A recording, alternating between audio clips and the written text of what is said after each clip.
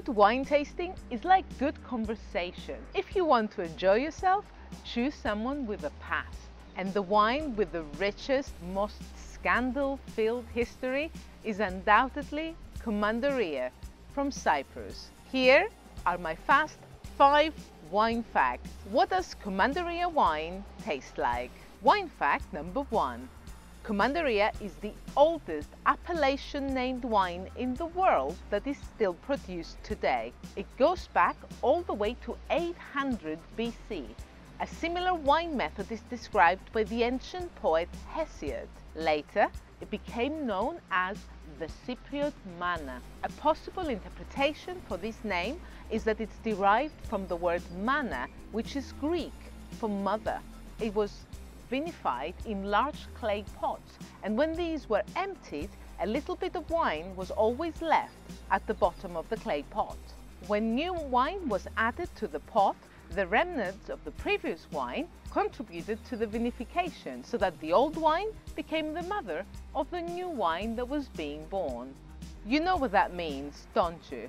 When you bring a glass of Commandaria to your lips now, a tiny part of it might be the same wine enjoyed by Homer, Hesiod, Cleopatra, and Richard the Lionheart.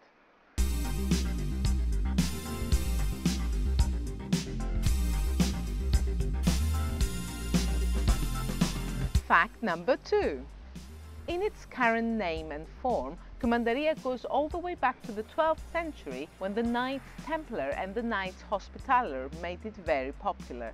The Knights established their headquarters at Kolossi in Limassol, where they built their castle.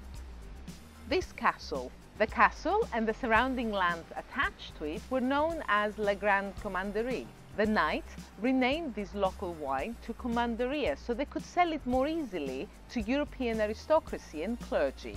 This product relaunch may be the first example of rebranding and viral marketing. It certainly ensured the continued popularity and survival of this ancient wine.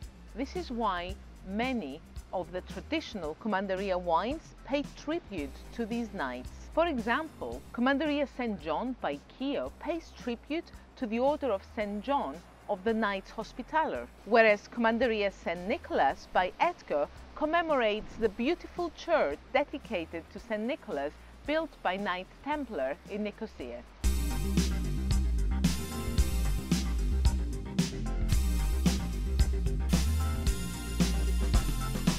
Commandaria Fact 3. Commandaria is made to strict specifications. This ancient wine is made of 2 grapes indigenous to Cyprus, the white variety Xenisteri and the red variety Mavro. The color of the wine can vary depending on what proportions of these 2 grapes are used by the winemaker. The ratio isn't fixed, so light amber means more Xenisteri is being used, whereas a dark mahogany hue means that more Mavro is used. The grapes are dried in the sun for up to 2 weeks before vinification to concentrate the flavor and raise the sugar levels. Commandaria can only be made in the 14 Commandaria villages situated in the foothills of Troodos in Limassol. The grapes must be grown, dried and vinified within these 14 villages.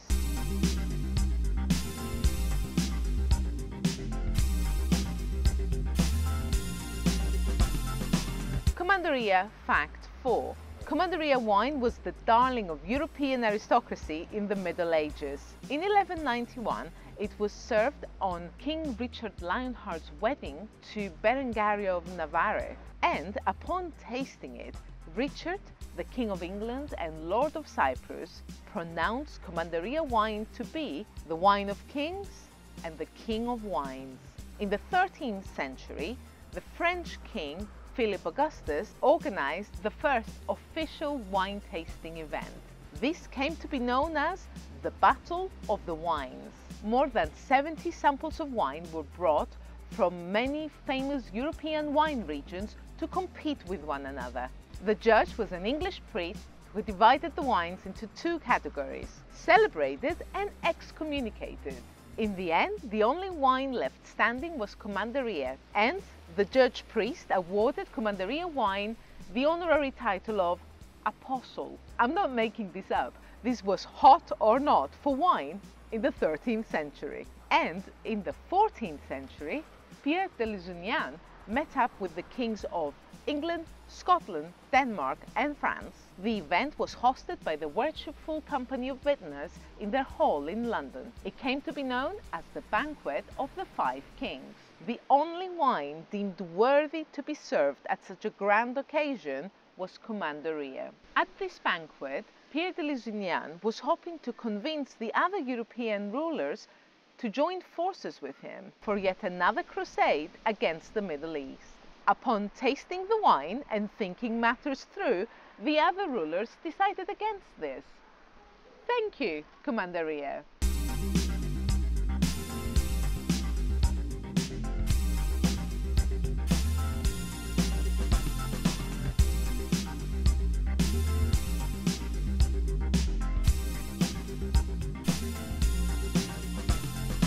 Fact about Commandaria 5.